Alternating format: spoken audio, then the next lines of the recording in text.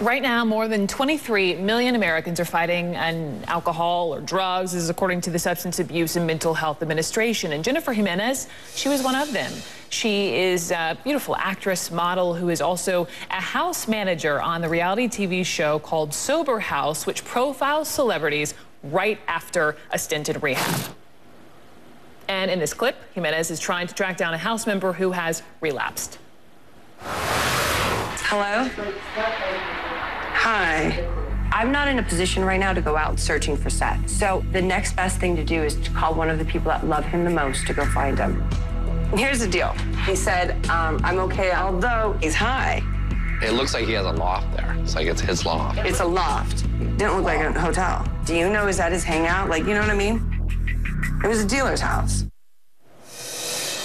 And Gimenez has a lot of experience for the job because she has been fighting addiction herself. While a model in her teens, she attempted suicide, fighting her need for alcohol and drugs. And I just want to welcome her to the show. Jennifer Gimenez, good enough to join me from Los Angeles. Good to see you. In fact, I just read, Jen, you marked your 6th year of sobriety. Congratulations.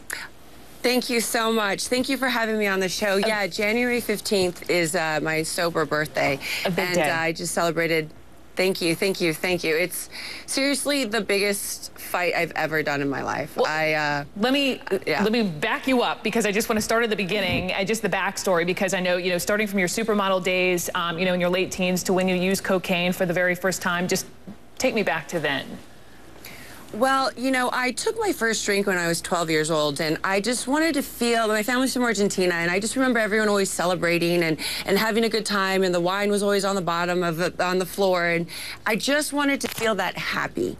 And when I moved back to America and to LA, there's a lot of things going on in my personal life with my family and whatnot, and I just wanted to escape, and what happened is, now that I understand it, is I have always felt myself so uniquely different, and I never felt like I fit in, and it helped me cope. I took that first drink at 12, and around 14 or so, I started experimenting with like pot and this and that, and at close to 18, I took my first line of cocaine, and seriously, that was what was the greatest love I have had. And I've had to. How so? It's a learning process. Doing, I don't know how many lines of cocaine. What did that high do for you? What did it feel like?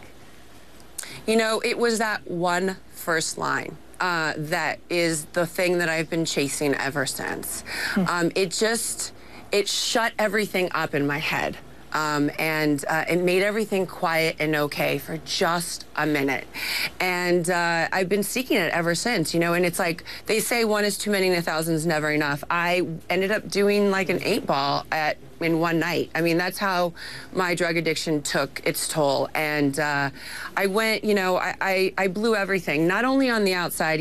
On the outside, my life still looked okay. I was really great at pretending and acting as if, and making you think I was okay, until it just got really dark and really ugly. And, it was really painful. At the dark place, you end up in this psych ward, and I understand, Jen, you tried to take your own life. I mean, what's the last thing you remember about that moment? I've been struggling with sobriety. I've been fighting for the last 14 years. I've been in and out of the 12-step program of sobriety. I've had stints of like a lot of 3 days, 30 days, 6 months. I think the longest I had was about 1.5 years.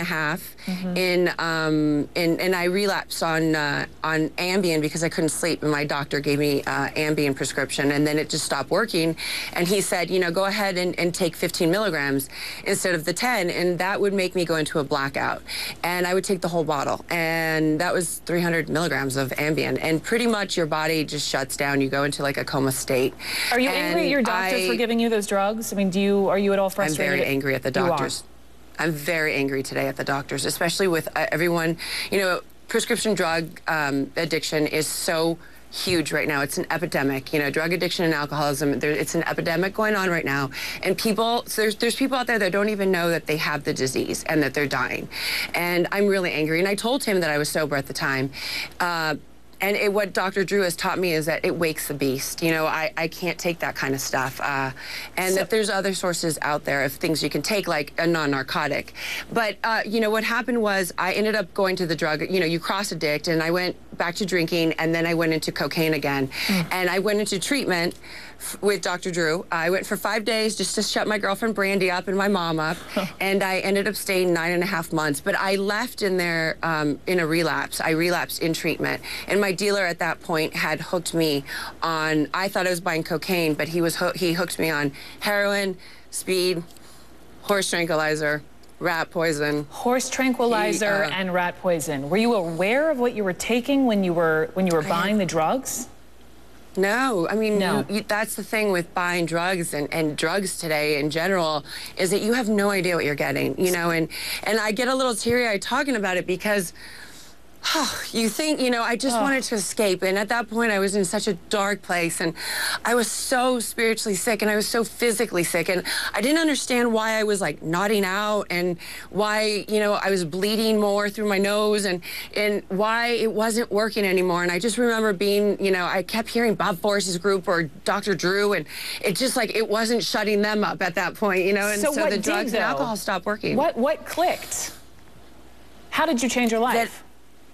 My mom and my family, you know, I just knew that I couldn't get sober again, and I felt like, wow, I'm not even dying quick enough. So I went back to Los Encinas, where I got sober at my treatment facility, and the other doctor, not Dr. Drew, said to me, "You're hooked on opiates." And I said, "What are you talking about?" And they tested me, and they said, "You know, we're gonna have to take you into the psych ward before you can go into the chemical dependency unit." And I thought, all right, you know, and my mom, this is really hard to talk about, but my mom and I were talking about it the other day. She said, "I just remember 6 years ago, like you kicking the windshield. Like I was like screaming like, 'Mom, please just take me to go get one more hit.'" And I had never asked my mom to do that. And that was pretty low, you know, it was pretty low. But she didn't do that, thank God. And I went to Los Encinas, and they put me into the psych ward. And when I walked in there, I thought, man, this is really dark. And they forgot to take my spike belt. And so I thought, I'm just going to end it. And when I came to, I was strapped up. Thank God it didn't work. Thank goodness also for moms. And Jen, wow. My final question, and I thank you so much for just speaking from your heart and being honest. If you were to see the Jen who was sick many years ago, what would you say to her? That she's loved, and that she deserves to give herself a break, and that it's okay, and it's not all her fault. Jennifer Gimenez, I thank you so much, and truly, truly, thank you. Best to you. Thank you. Thank you. Thank you so much. We are back in 80 seconds with important advice about your savings and your mortgage. Stay right there.